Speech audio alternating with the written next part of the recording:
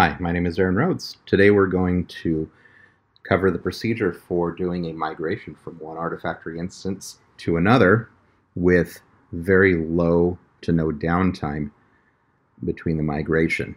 Now normally what you would do is export the system, cut off your users, and then import the system on the target instance before enabling your users on the new instance, but that can be a long time if you have a lot of data to transfer between the one instance and the other, and the import time. It can take literally days for that to happen. So this procedure is meant to reduce the amount of time by using some tricks. So right here we have one instance of Artifactory. This is a 6.x instance with these repositories, and our target instance, which is a clean instance installed of a version 7. And this is what we're going to import to.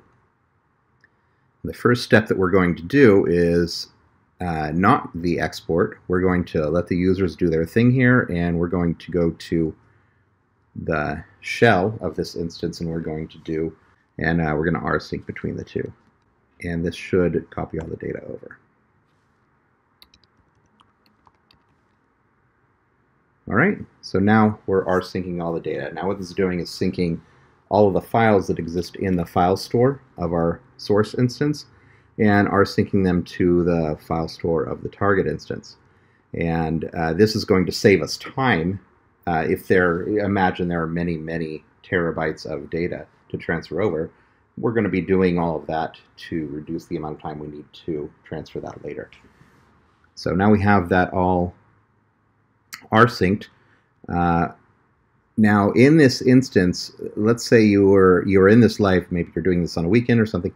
What you would do is this maybe would have taken many hours or even days to transfer all the data over. What you would do then is at some point where you decide you're going to do the cutover, you would then rsync again.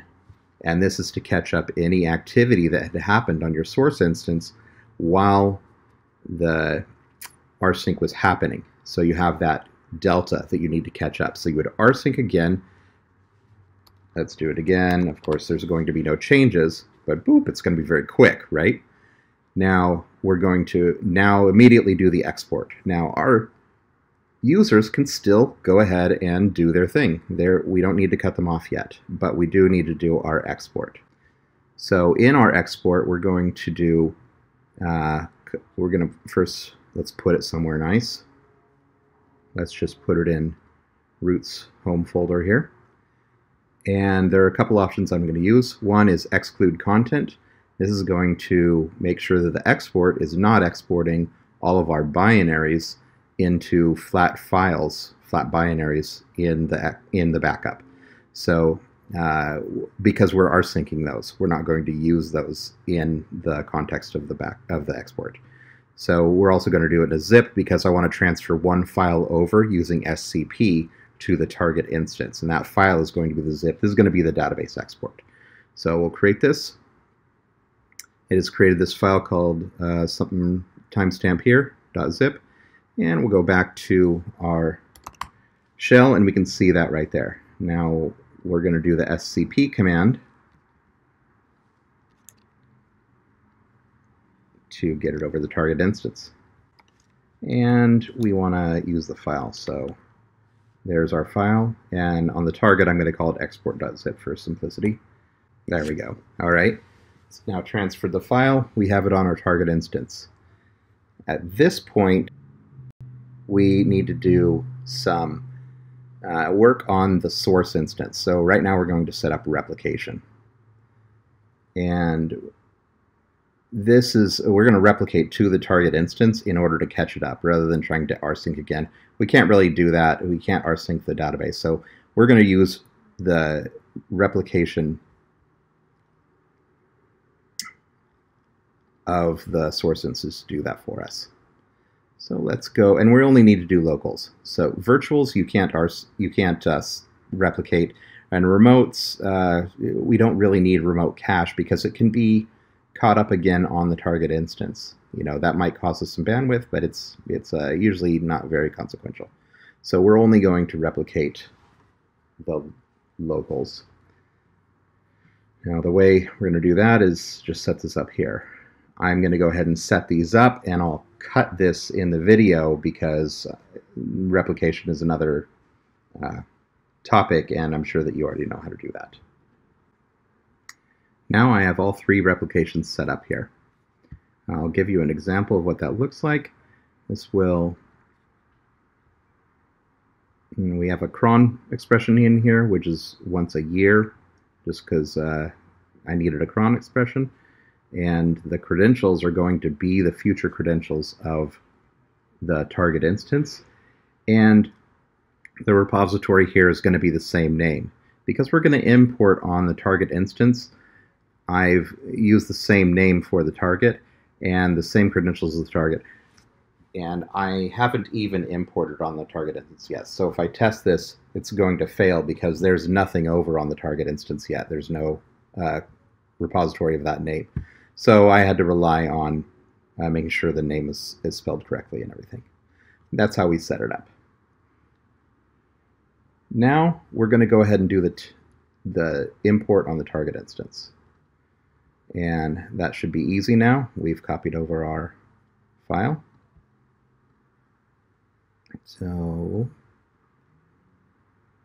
system import.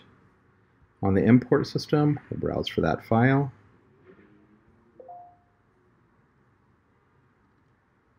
Here it is. And you'll notice there's an exclude content option for the import. This is different than the exclude content on the export, and we don't want to use it. This would make it so it doesn't even import repositories. So we don't need to select any options here. We can just go ahead and do the import. Now it's going to want me to sign in here because credentials have changed. So I'm going to use the new credentials.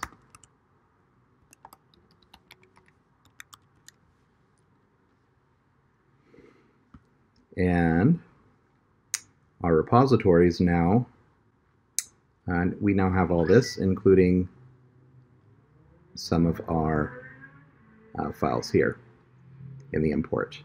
And it accepted the import. It didn't have any errors because we had already rsynced the files from the source file store to the target file store. Okay, so now we're all caught up here with the import. Now the last thing we do, at this point, this is where we're going to do the cutover of the users with minimal downtime. So at this point, cut off your users. They're going to have whatever downtime it takes you to do this procedure. You're going to cut them off. You're going to prepare for them to switch over to using the target instance instead of the source. You're going to go into your local repositories here and fire off replication. Boom, boom, boom. Looks like I did something wrong here. Aha. So let's be sure to account for mistakes like this. I believe I know what I did. I did not fill in the repository name.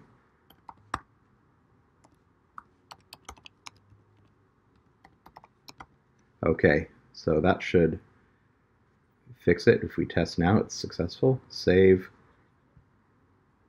Go back to local repositories. All right, save. And now we'll fire this one off. Great, it's successful. And now everything will be caught up on the target instance.